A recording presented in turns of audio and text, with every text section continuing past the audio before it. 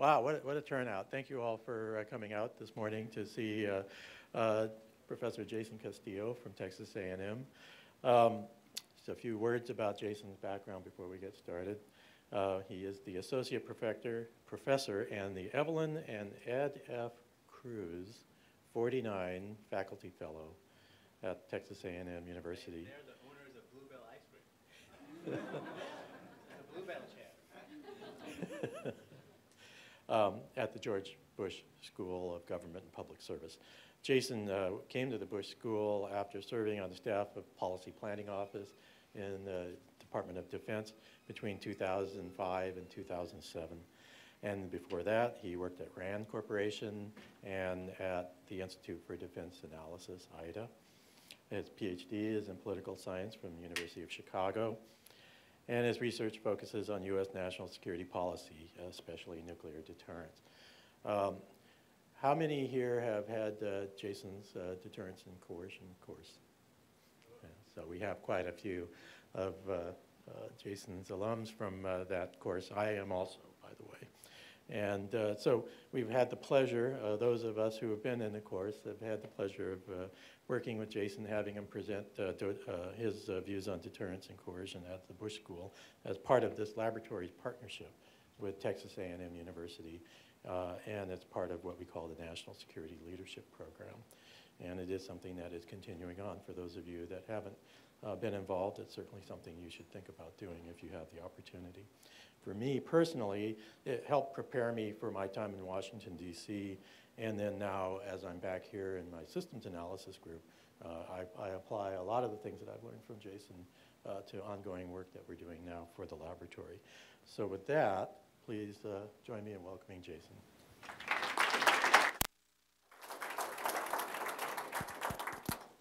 Is it safe for a Dodger fan to enter this room? That was early for that argument to come out. Does anyone remember when Reagan was running against Mondale?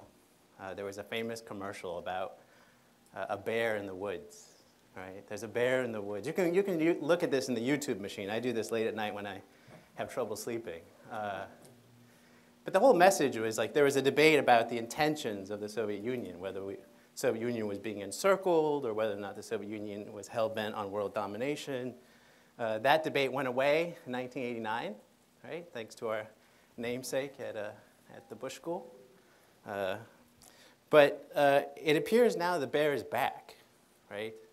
And if you look at the nuclear posture review, the big driver there is not China, it's not North Korea, it's not Iran, it's really Russia, right? It's the extended deterrence mission that we have vis-a-vis NATO, with respect to NATO, and the growing Russian military modernization and changing Russian intentions that's driving the nuclear posture review. And I know in this group you've all memorized and probably can chant the nuclear posture review by now in its original Latin. But one of the striking things about the nuclear posture review is that all the critics who are sort of surprised and that we believe in limited nuclear war, that the idea that the United States has thought about limited nuclear war is, oh my God, this is another nail in the Trump cross, right? That he's brought back limited nuclear war. Well, I think limited nuclear war has never gone away, right? We were big practitioners, and we developed concepts of limited nuclear war. And so I'm not sure we should be shocked or surprised that it's back in the nuclear posture review, or that our adversaries think about limited nuclear war. And so today what I want to lay out is a framework for thinking about Russian nuclear strategy. Countries are purposely opaque about their nuclear strategies because that has deterrence value. You don't want to provide a menu and a list of actions you're going to do in certain circumstances because that will invite what Tom Schelling called salami tactics. So there is ambiguity about a country's nuclear strategy. So what we need then are some set of frameworks or some way to evaluate a country that's purposely opaque about its nuclear strategy and to think about, well, what are the circumstances under which they would use nuclear weapons? Now, In this group, you'll know that there is a debate about Russian nuclear strategy. And the phrase that captures their strategy is escalate to de-escalate, right? And for some people, this is a uniquely Russian thing, right? That has to do with hybrid warfare and history of Russian occupation going back to Napoleon. You can find all these different arguments. Well, escalate to de-escalate was NATO's strategy, right? This is a strategy that states adopt when they have conventional weakness, and they use nuclear weapons to offset that conventional weakness. And so what I want to do in this talk is think about what escalate to de-escalate might look like. Brad Roberts calls this Red's theory of victory in his book, his excellent book on the case for nuclear weapons. Well, let's flesh out what Red's theory of victory might look like, not just for Russia, but other types of adversaries with nuclear weapons. There is not a one-size-fits-all based on strategic circumstances and capabilities. And let's try to understand the conditions under which Russia would use nuclear weapons.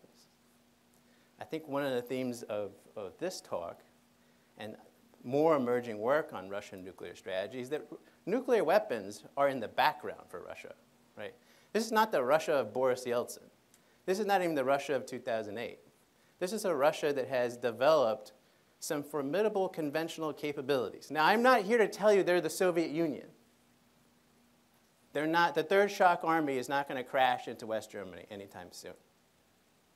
But it's also a Russia that has seen how the United States performed in the last 17 years in conventional wars, and has focused on developing conventional capabilities to keep us away and out of their neighborhood. Can you think of any other large, great powers in Northeast Asia that have developed similar capabilities? Right? People adapt. People pay attention. No one wants Saddam Hussein treatment. And Russia has adapted, especially since 2008, in developing anti-access area denial capabilities. And this is a work that I've been doing with my colleague John Perricchini at RAND. So what does it look like when we have escalate to de-escalate? What does this mean? Now, there are debates about Russian nuclear strategy. Some people will say this is all about domestic consumption, right? Putin, this is some of the arguments you see people like Walter Lackey are making. Putin and Putinism, right, requires a muscular form of Russian nationalism. In order for him to maintain power, he has to run slideshows and cartoon shows of different Russian nuclear capabilities that may or may not exist.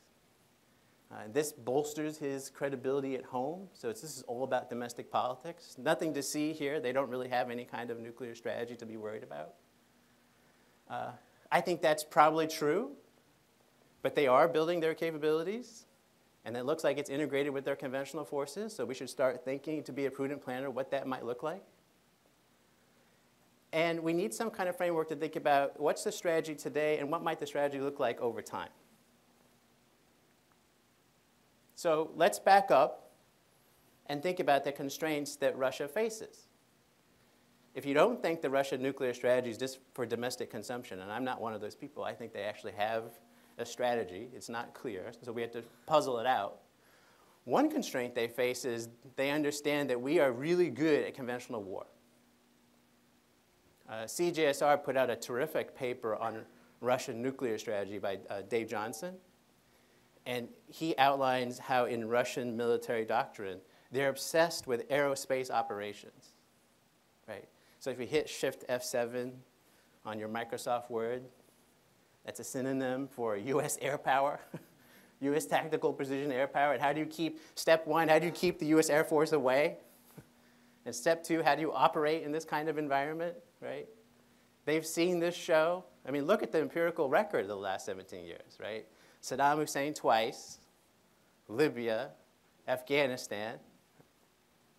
For good measure, the Chinese will probably say something about Kosovo in 1998 and precision-guided munitions that hit their embassies. We're very good at conventional war, right? So the so-called middle of the spectrum. So that's the first constraint. One way to adjust to that constraint is to develop nuclear weapons. Everyone remember Deputy Secretary of Defense Robert Work? And he talked about offsets, right? What was the first offset? Talks about different offsets. Well, the first offset was our nuclear weapons against Soviet conventional weapons. Well, they're developing offsets, right? What was the second offset? It was our precision-guided munitions against Soviet conventional superiority. What do you see in Russian conventional developments? Precision-guided munitions.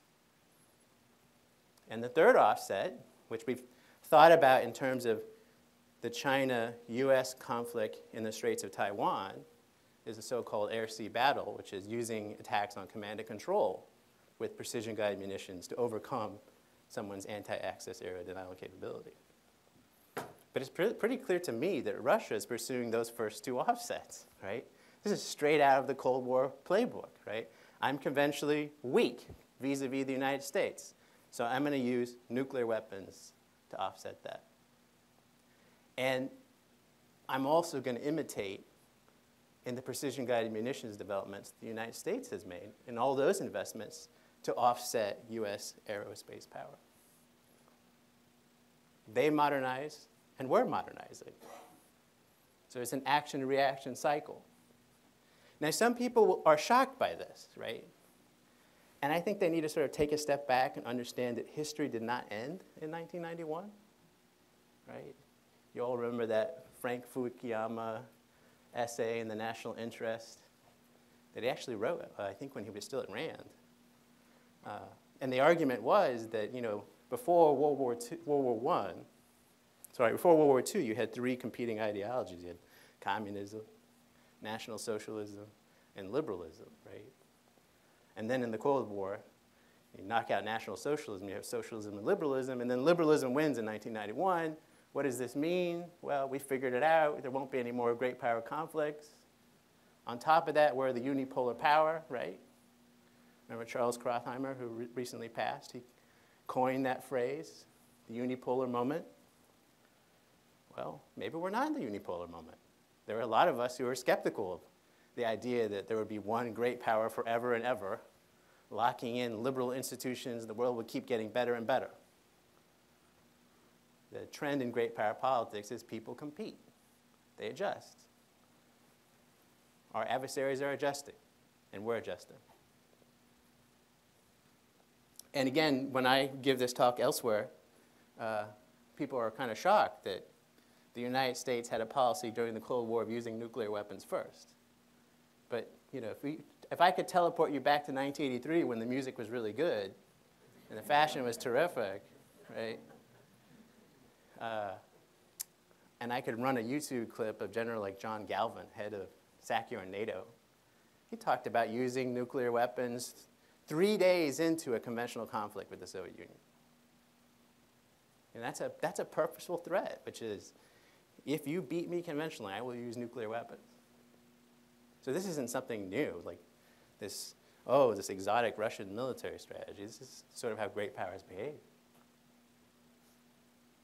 So one thing that is clearly different, though, is the strategic circumstances different. So think of it this way. During the Cold War, right, we made it very clear to the Soviet Union that Western Europe was important to us, right? We developed strategic nuclear weapons to defend Western Europe. We developed tactical nuclear weapons to defend Western Europe. We raised a large conventional military to defend Western Europe. We put our families in Western Europe. We put our soldiers there, but we also put our families there. That's signaling that we have skin in the game, right? My wife was born in Frankfurt. I always tell her, you were part of the U.S. extended deterrent, right? Because what you were signaling to the Russians is if war happens, you're going to kill Americans. And that's going to tie our hands and force us to defend and use nuclear weapons. So we did a lot to convince the Soviets that Western Europe mattered greatly to us. In other words, the stakes were very high for us. And that's important because if the stakes are high, we're going to take more risk to defend something that's important. if you think about the conflicts we might have with potentially nuclear-armed adversaries elsewhere, the stakes seem to favor them. That's a very dangerous situation. So think about it this way. If you're going to have a fight with Russia in the Baltics as they're defending ethnic minorities, Russian minorities in Estonia, right? Russia is going to be conventionally weaker in the aggregate than the United States, and the stakes are going to be higher for them than the United States. That's not a recipe for stability. That's a recipe for dangerous escalation. So I like to say the tables have turned, right? In the past, we were conventionally weak, and we threatened nuclear first use, and that looks really hard. I know some of us look fondly back to the Cold War, not only just at fashion and pop culture, but we also have this view that it was easy, right? The Cold War was clear, there was two great powers, and everyone knew what the rules. Well, actually, when you go back and look at the history, it wasn't easy at all, right? Well, you know, in 1980, we figured out how nuclear deterrence worked. We did? That's a news flash, right? If I took a poll in this audience and asked you, how does nuclear deterrence work? And I even gave you 3 options, we would get some kind of distribution. We don't have a consensus about how nuclear deterrence works. And by the way, I think that explains a lot of the hand-wringing in the Nuclear Posture Review.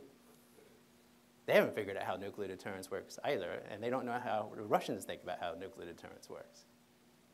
So the Cold War circumstance was hard, and I'm here to tell you that the circumstance we're in now is even harder. There's an upside and a downside to that, right? The upside is we have plenty of business, nuclear modernization. And the downside is I'm not sure I want to be in this strategic circumstance, right? Because I used to be in the circumstance where I had to credibly convince you that I would use nuclear weapons first to defend NATO. Now I'm in the circumstance of having to deter you, deter the Russians from using nuclear weapons first in a conventional conflict where they have more at stake. Think about how difficult that is, right? So if you're the US and NATO during the Cold War, or Russia today, and you face conventional weakness, and you want to make threats of nuclear first use to prevent a conventional defeat, right? You have to choose options between doing nothing and emptying out the whole arsenal, between no first use and what Eisenhower would call massive retaliation, right? You have to attenuate the problem between 0 and 1. And so to do that, you have to think about, well, what are the different strategies that I could adopt that would make nuclear use credible? There's one more complicating factor. In the Cold War and in today, both sides have survivable retaliatory capabilities. Now we can argue about, like, well, if the US struck first and it wasn't very cloudy that day and Putin was on vacation, we might get 99% of the arsenal. Okay, but that 1% is still going to hurt.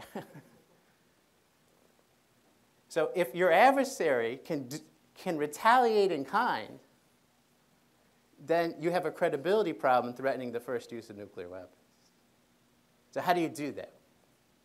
What are the best ways to develop credible strategies?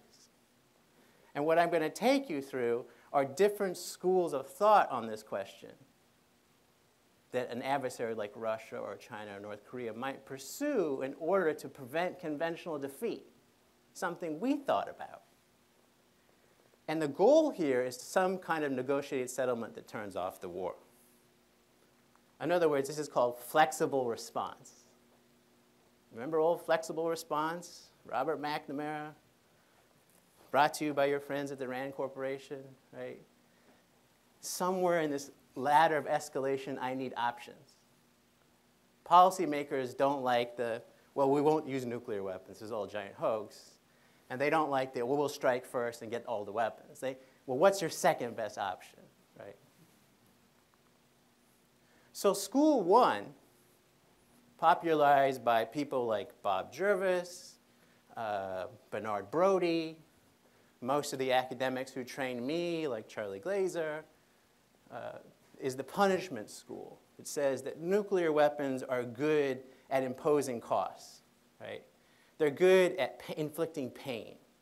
They're not like giant artillery shells.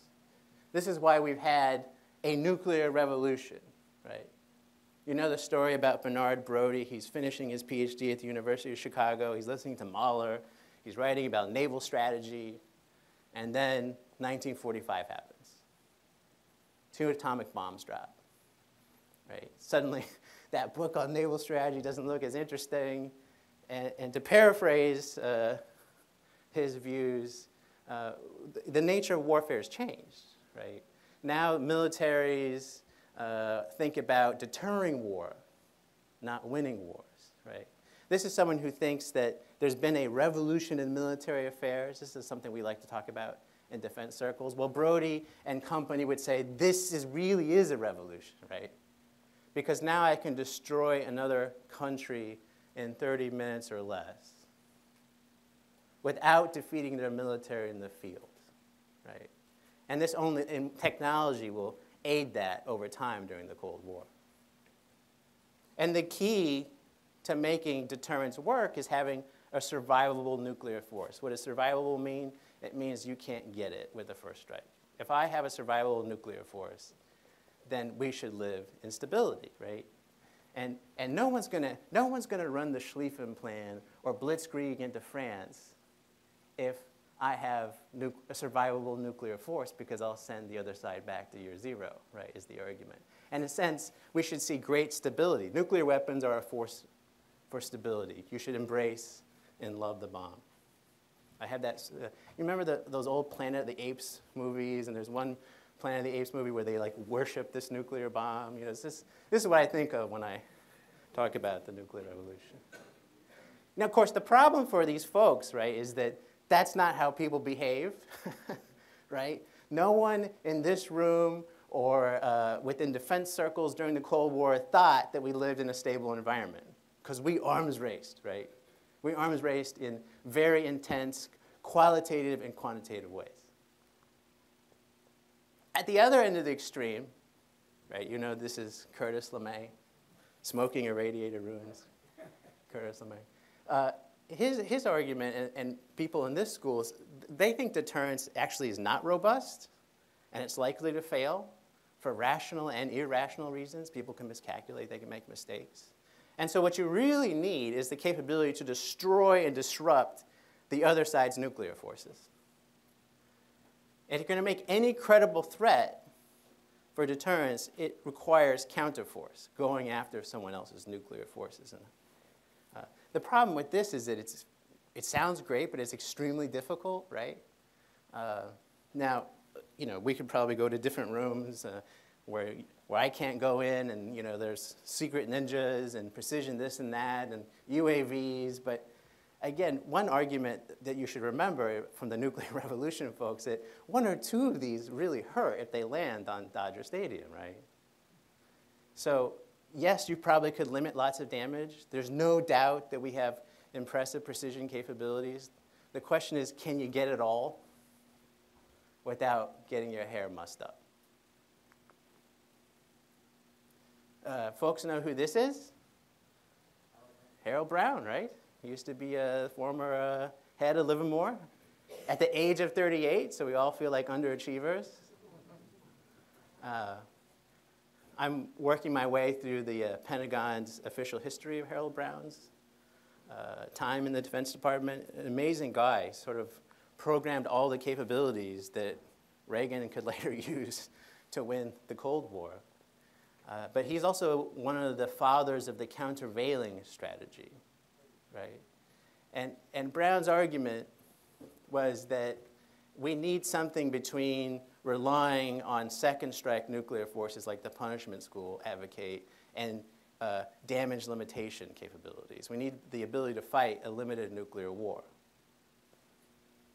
Lots of questions pop into your head when you think about limited nuclear war. The first question you think about is, well, how am I going to win? What does winning look like? Is there some kind of abacus where someone's keeping score? Or you know, at what point does someone cry uncle? And here I want to introduce the concept of escalation dominance. Like much of our liturgy on nuclear deterrence, it has been abused and used in ways I don't think are appropriate. escalation dominance basically means I want to deter you from continuing the fight.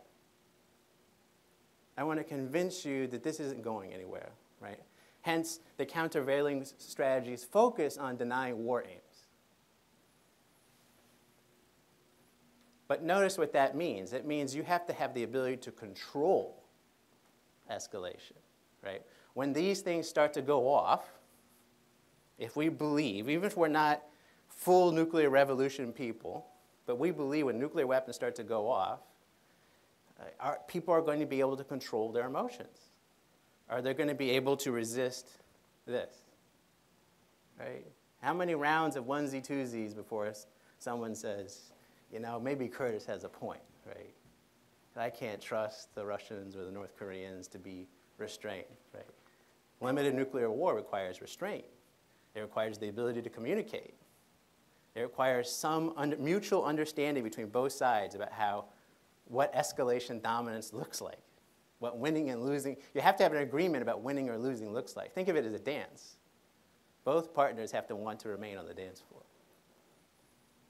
And there will always be the temptation for this, right? I think in the Cold War we called that the clever briefer, right? Someone who comes in and convinces you that, well, I think you're waiting too long. The more you wait doing this, right, the more mobile missiles move. I think there's a fourth school that I want to tease out. And I'm coming to embrace this school. It's what I call the risk school. And it's personified and advocated by Tom Schelling, who believes in a lot of the tenets of the punishment school. But you have to do things to generate risk of uncontrollable escalation in order to win in a limited nuclear conflict, or even to deter, right? It's not enough to have survivable nuclear forces. You have to develop things that trigger, mechanisms that trigger the use of those nuclear forces, like tripwires, right? Schelling would say the forces we had in Germany in the Cold War, what was their purpose? Was it defense? He would say yes, right? Because that's just at the very bottom of the ladder. If I can win conventionally, that's great. Schelling would say, no, the purpose of those forces is to die, right? You have to think about how Schelling did his work. Schelling he approached it like an economist, right? People are rational. They're weighing costs and benefits, expected costs, expected benefits. But he had a very simple, elegant point, which is once the shooting starts, bad things will happen. Why? Because people behave irrationally. They get afraid. They get upset. Organizations are complicated, right? There can be accidents. There could be inadvertent escalation. One of my favorite books at the end of the Cold War, and I have 2 hardback copies, is Barry Posen's Inadvertent Escalation. Right? It came out like in 1989, right? Sort of like Bernard Brody, you know.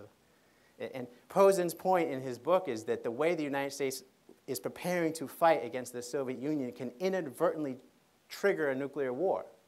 Think about how the United States fights conventionally. Think about the old air-land battle. It involved using air power, mostly air power. There's some ground fires, but mostly air power to interdict in the rear to attack the command and control of your adversary. Why do you do that? Because, well, it disrupts their ability to resist. So you rip down the air defense, go after the command and control, go after the follow-on forces. Well, what's in the rear of most nuclear-armed adversaries? Their nuclear command and control.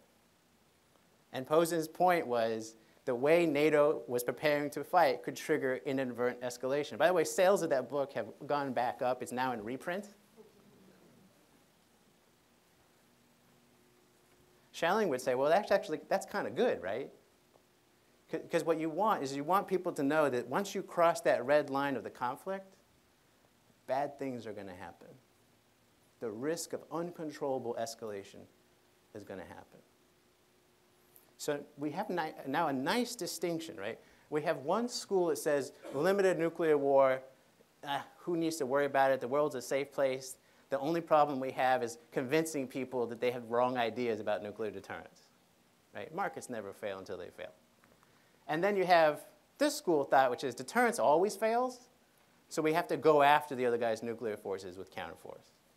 And the good news is we can do that today with precision-guided munitions, right? We don't even have to use nuclear weapons because that's very junior varsity, we're varsity. And then you have two schools of thought about limited nuclear war. One says you got to achieve escalation dominance, and to do that you have to have escalation control. And then you have the flip side. It says, I see your escalation control and raise you uncontrollable escalation. Right? So when we talk about North Korea, we talk in these terms, especially this. Talk about escalation dominance, right? We could do a Google search and I could show you where the countervailing strategies in our DNA and RNA. But if I were advising dear leader, I would say you need to get on TV with a steering wheel and maybe the Joker lipstick and, right? Maybe some shaving cream to show you're foaming at the mouth. But the point is, you want to show that you're reckless and dangerous, that you can't participate in a limited nuclear war, that uncontrollable bad things will happen. So these are the four logics that we could tease out to think about different strategies on that ladder. So in the paper, we make some assumptions about Russia that are not true, but that's because they're assumptions. Before we get into the black box, which is mired with lots of traps and dueling debates about Russian military doctrine, we make some simple assumptions that Russia would want to survive. It's basically strategic. There's uncertainty, right? And we're doing this because we don't know much. And remember, this is a framework that you add data to. And we argue that your strategy is driven by two variables, right? How strong are your conventional forces and how strong are your nuclear forces? Your nuclear forces tell you how ambitious your strategy can be, and your conventional forces tell you how early you have to use them in a conflict, right? So, I have grave doubts about the ability of North Korea to stand up to South Korea and the United States in a conventional conflict. So I think they're going to use nuclear weapons early in a conflict, right? So then you'd want to look at what does the arsenal look like, and that might tell you what limited nuclear options look like. So I think there are basically four strategies. The first two are what I call risk strategies. This is embracing that Schelling-esque kind of logic. A country like China has a lot of conventional options in a fight with the United States and would use nuclear weapons, I think, late in a conflict. If I were giving this talk 10 years ago, the China mafia would come out, they'd beat me over the head and says, this is a friendly panda, it doesn't mirror image us, something about globalization, they don't think about using nuclear weapons first. But over time, you see in different reporting about China, there's been discussion about thinking about limited nuclear options. But again, it's in the background because they have some pretty impressive anti-access area denial capabilities that might not be able to keep us out forever in the Straits of Taiwan, but over time, the balance of power is changing in a way conventionally for them that's really good. And then there's North Korea, which I already alluded to. I think North Korea will use nuclear weapons early in a conflict. I think they would use it in a demonstrative way, right? Rattle the windows to remind people that this conflict can get out of control. The whole threat here is limited use, maybe during Wolf Blitzer's Situation Room. A small bomb goes off over the Sea of Japan as a demonstration. Maybe attacks against Japan, right? The idea here is you want to make the threat that leaves something to chance, that there'll be uncontrollable escalation. Pakistan, I think, contemplates using nuclear weapons to offset India's conventional strength, hence the focus on short-range missiles that can attack advancing Indian conventional forces. And Pakistan is, 0 for 5, depending on how you count, in conventional war with India. So this is a rational response when we thought about it. And then I think there's Russia. This is all flexible response. I think Russia has a calibrated form of escalation where they will start here, if necessary, and then maybe use nuclear weapons to address the conventional balance. But the thing to remember about Russia is that it has an array of conventional forces that allows it to attenuate this problem even more and allows it to delay nuclear use. So I think there's a defensive logic and an offensive logic to how Russia would use nuclear weapons. The defensive logic at its core is, well, first, we have nuclear weapons because we don't want to be attacked by nuclear weapons. So we will advance the survivability of our nuclear force. Then we have nuclear weapons because we don't want to be defeated by NATO in a conventional conflict. That's the defensive logic. And it depends on a form of escalation dominance that's dependent on stakes. I want to go back to this just because it's a crucially important point, and I had a lot of times driving here to think about it, so I will subject you to it. This argument about fighting limited nuclear wars, and I think you see it in the nuclear posture review, is about achieving escalation dominance through technology. That is, I want to put the adversary in a position where he has no other options, and he has got to cry uncle. This is, limited nuclear war is a competition in risk-taking. Who is willing to run more risk? This is a crucial difference, right? Because if you think the stakes favor you, then you're going to be willing to run more risk. And the question is, risk of what? It's risk of uncontrollable escalation.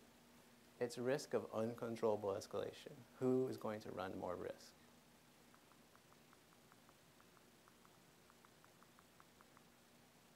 And Russian strategy, I think, is based on this understanding of a competition in risk-taking.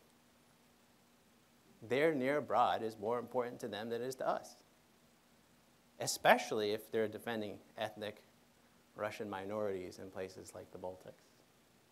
And you can see improvements in their conventional and nuclear forces that support this defensive strategy, right? First, improve survivability, right? We all remember the 2005 Lieber and Press piece about how if we, on the right day, in the right moment, we could first strike Russia and take out all of their nuclear forces. I remember that because I was an action officer in OSD. And do you know these two guys? No, I don't. I've never met them. The Russians listened. They improved the survivability of their nuclear force. They also retained and developed tactical nuclear weapons. What did we do with our tactical nuclear weapons after the end of the Cold War? Well, Poppy Bush got rid of a lot of them, right? We're kind of out of that mission. And that's important to understand when you're reading the NPR too.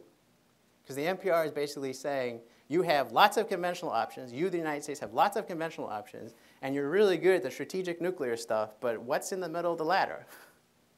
And hurry up and develop a low-yield SLBM, Mach Schnell, right?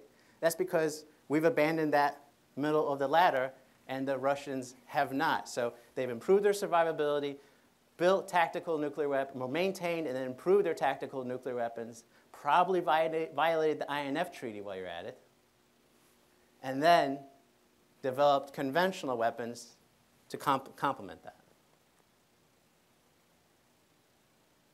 And some of those conventional weapons, right, include land attack cruise missiles and an air defense network that can keep the US Air Force out.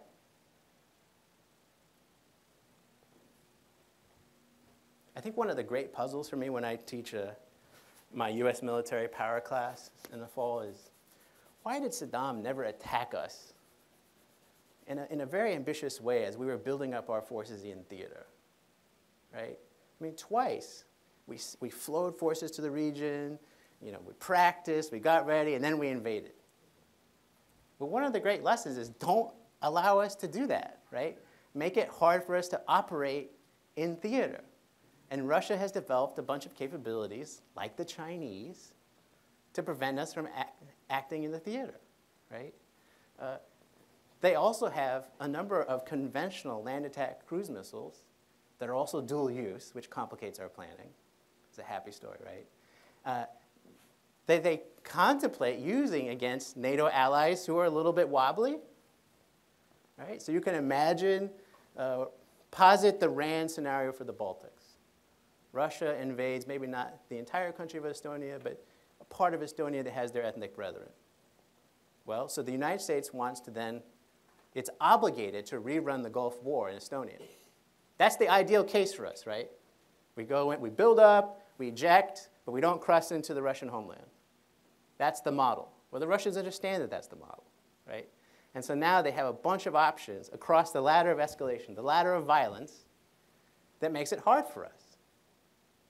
You're at least going to be deterred by the prospect of conventional punishment.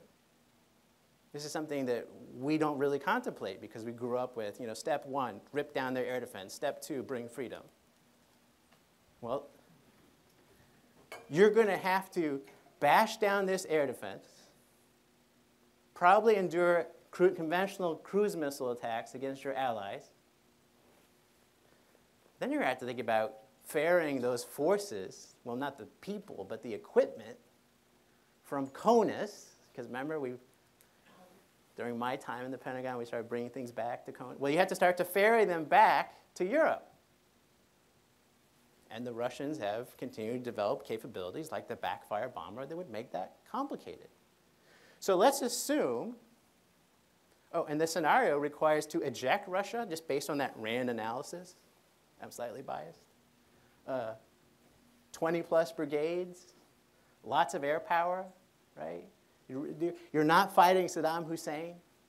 You're not fighting the Soviet Union either. I'm not here to threat inflate, only slightly. This is going to be a formidable fight. And it's, according to this RAND analysis, it's going to take 40 to 90 days, right? And their analysis is we win by a squeaker, right? But let's think about what that means. You have to bash down that air defense network. It's going to require numerous sorties. There are going to be casualties, right? And then think about what is your consolation prize when you win this conventional fight to liberate Estonia? Well, the potential of Russia using nuclear weapons.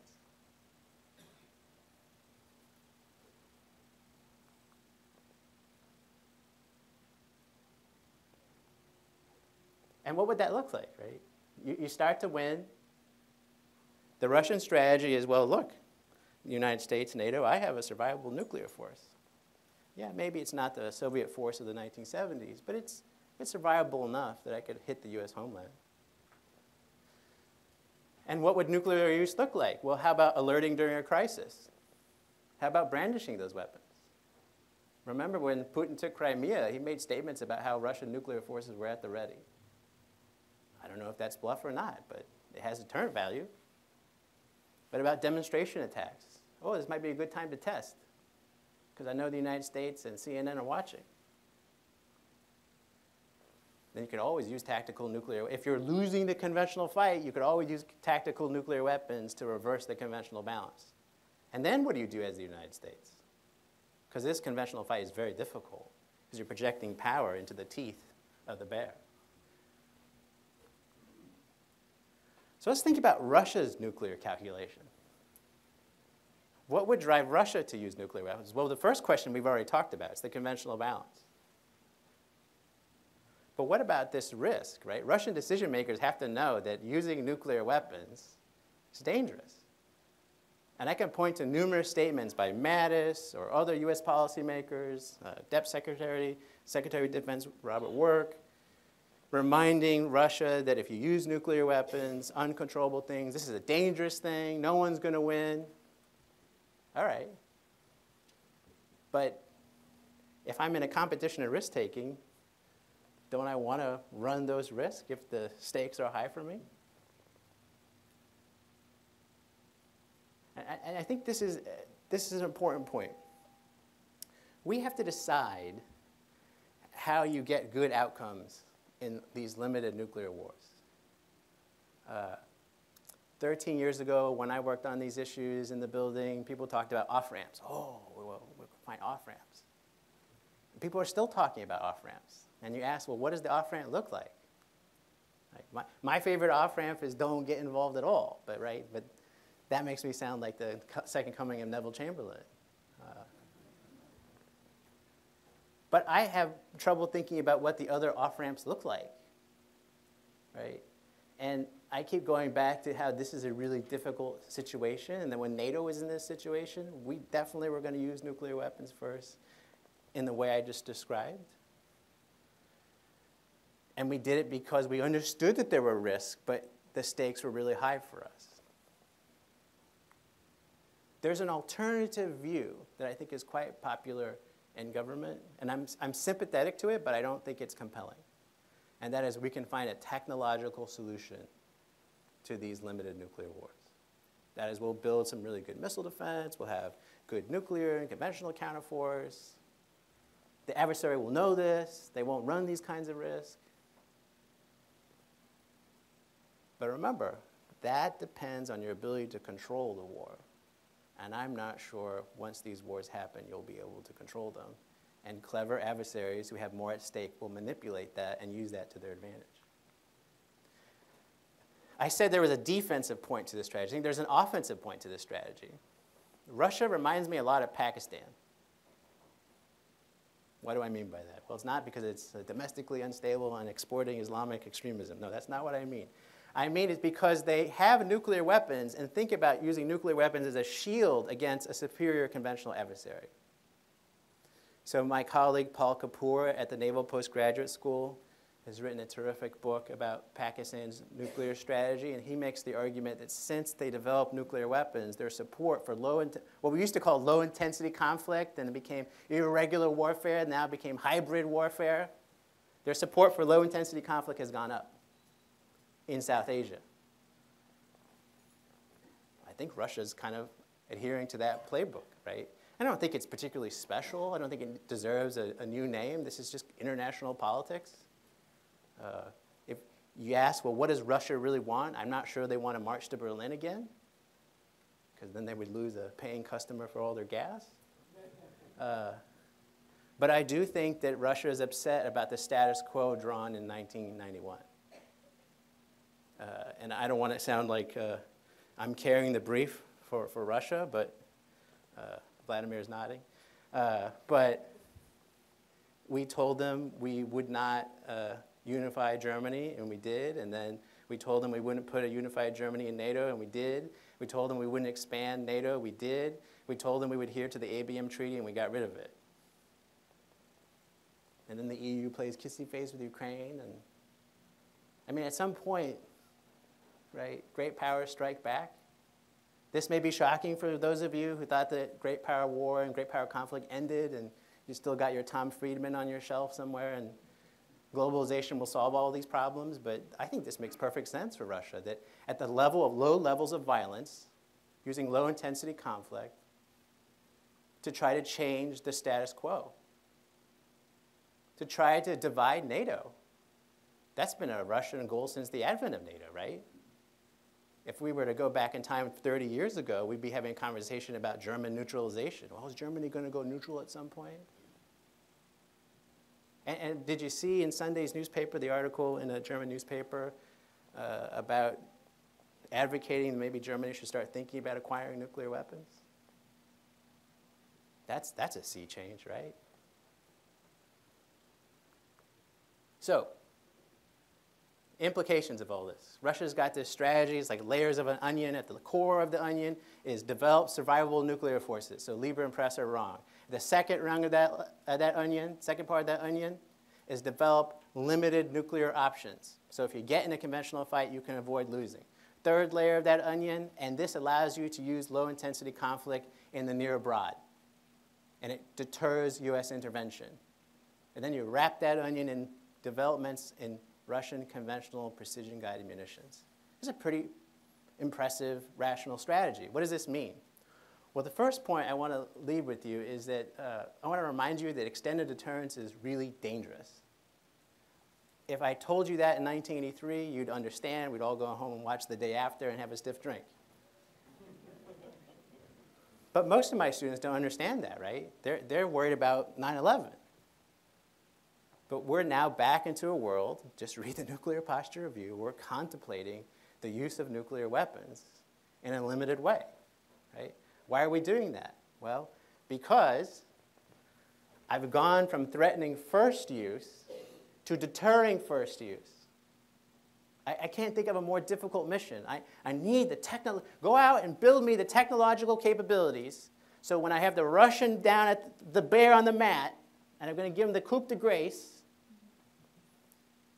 that he'll disarm, he'll give up. Because my reading of Cold War history is that when we were down on the mat, we were not going to give up. We were going to use nuclear weapons. How do I deter that? How do you deter someone who is in the domain of losses? How do you deter someone who's about to get the coup de grace from using nuclear weapons? I don't know, right? That, you all figured that out. I'm sure it has something to do with hypersonics. Or ninjas. And then we have to think about escalation management. I laid out two opposing views of limited nuclear war. One that's highly technological. This is the Harold Brown denial school. And one that's about a competition in stakes. And then the way I described it, at least as a baseline, is it's very rational. And at some point, someone gives up. But there's going to be all these different pressures for escalation. As a crisis erupts, before the war begins, there'll be temptations to strike first, right? If I can limit damage by striking first against some kind of opponent, they'll know this, and I'll know this, and they'll know this. You see, this is what Schelling called the reciprocal fear of surprise attack. So just in the crisis, before the shooting starts, that instability is there. As the shooting starts, there's going to be the temptation to preempt, because the longer a war goes on, the more survivable, well, in some respects, more survivable the adversary's forces. And here I have in particular in mind, if I want to go after, what the real boogeyman for us are Russian mobile missiles, SS-25, SS-27. If they disperse, right, that's a harder target set to go after. So I might want to go after them early. And then there's just plain accidents. And then there's inadvertence, right? Dear Russia, this is only a conventional war. Please refer to the Marquis de Queensberry rules on page 4. This is a conventional only fight until it's not. And again, I think that the real issue here is competitions and risk-taking as opposed to some kind of technological solution to nuclear use. And then lastly, what's the right U.S. nuclear strategy? And I guess I should have put, what's the right U.S. conventional and nuclear strategy? We're in a bad spot. I read the Nuclear Posture Review, and I don't think, oh, my God, who's thinking about limited nuclear war? We never thought about it. This is so awful, right? It's not true. Everyone thinks about limited nuclear war. I mean, not everyone. My wife doesn't think about it, but the current Nuclear Posture Review deserves credit for grappling with a really tough situation, which is how do you deter someone from using nuclear weapons first? And if you ever read, sometimes, I don't always read it, but The War on the Rocks had this great piece by Frank Miller about the low-yield SLBM, right? And he basically says that it's to hold leadership targets at risk.